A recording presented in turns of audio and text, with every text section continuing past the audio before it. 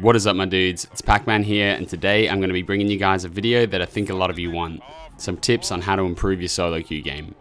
In some of my most recent videos, you guys have been asking for tips on how to have a better solo queue experience, and that's exactly what you're going to get.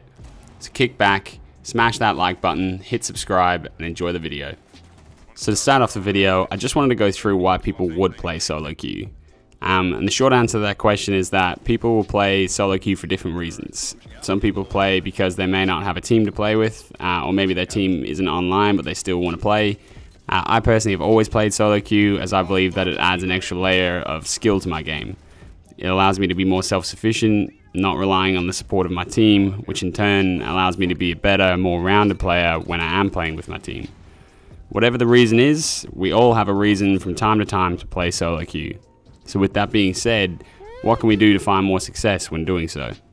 So quick disclaimer, if the only thing you care about is your rank, I definitely wouldn't recommend playing too much solo queue. You're going to have much better success in increasing your rank by playing with the same team consistently. I personally don't really care too much about what my rank is, I care about improvement. And like I said before, there are definitely some benefits that come with playing solo. With time, your rank will balance out to where you should be, so don't get too focused on temporarily deranking. Focus on improvement and the rank will come. I think one of the most important factors in being successful at solo queue comes down to being adaptable. When you're playing in a squad, it's very easy to attack a bomb site in a specific way that you know works, or to set up a site the way you like it. However, you have to remember when you're playing in solo queue, everyone's going to have their own style. So be adaptable to that. Don't get angry if people aren't playing the same way your team does. Go with it and try to make it work. Feel free to make suggestions or at times lead, but don't get angry and quiet if your team isn't responding well. This is also important for operator selection. I always find that allowing the other players to pick their operators that they want and filling in the gaps works best. Just remember, be adaptable to the environment and try and fit into the playstyle of your makeshift squad. You're going to find more success. Another huge one is droning. When you're playing by yourself, you're really going to struggle to find people who are willing to drone you through buildings, making callouts along the way as a good team should. So to fill in that gap, you need to drone yourself through. Use your drone in prep phase to help you get inside the building at the beginning of the round, and every time you take some area of the map, continue to use that drone to help you move forward. Once that drone is gone, throw your second and continue as before. This one tip is going to help you immensely if you do it consistently. Your teammates are highly unlikely to drone you in, but that doesn't mean you just shouldn't drone. You have to do it all on your lonesome when you're playing solo queue, so you better get used to it. Some of you guys might hate this next part, but if you want to win more solo queue rank games, you're gonna have to communicate. Like I mentioned before, during the attack rounds you should be droning yourself forward as much as possible, but it will also help your team out so much if you're communicating what you're doing as you go. Throw out some suggestions about where to push forward. Make sure not only to call out where you see enemies, but also when you don't. Letting your teammates know what parts of the map are clear is almost just as important as letting them know which parts are not clear.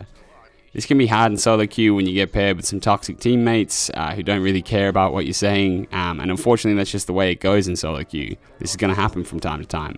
But stick with it, communicate as often and as much as you can to help guide your team through to a victory. Quick tip on this, if you do come up against toxic teammates, don't retaliate, just mute them and continue to communicate with the rest of the team. Winning and improving are heavily reliant on your mindset. One of the most important factors of a good mindset is staying positive. I know this can be tough when you've lost a few games in a row, or your teammates are being toxic, or maybe you're just not playing the best.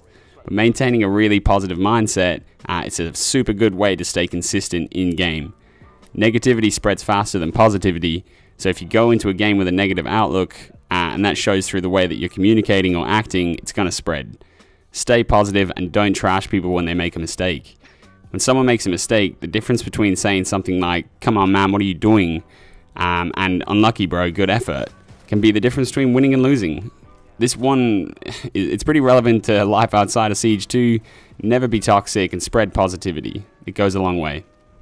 So lastly, I wanted to relook at something I touched on before, which is operator selection. You want to make sure that you're filling in gaps for your team, like bringing smoke if no one else has it, or soft breach, or hard breach, whatever's going to benefit your team the most.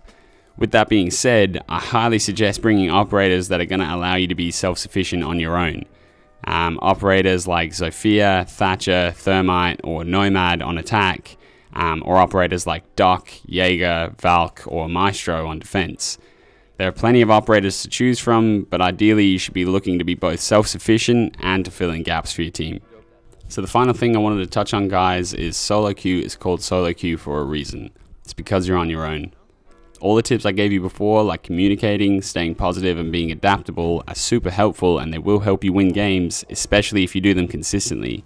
But in the end of the day, just like the tip I gave you on droning, you can't rely on your teammates too much when you're playing solo. So if you have someone that's being toxic in-game, mute them and focus on you and your teammates who are cooperating, and you're going to find more success in the long run. So there you have it, guys. Hopefully by implementing some of these things, you can find more success in your solo queue games and win more matches. Solo queue can be a really good resource for you to learn and improve, but it can also turn sour really quick. So remember, if all you care about is your rank, I wouldn't recommend it, but if you're looking to improve, don't be toxic, no blaming, remember to communicate and focus on the things that you can impact, not what you can't. So if you guys enjoyed the video, please like and subscribe, turn on that notification bell, it really helps out more than you could know. New videos like this every single Monday, every single Wednesday, and every single Friday. So with that being said, I will see you guys in the next one. Peace.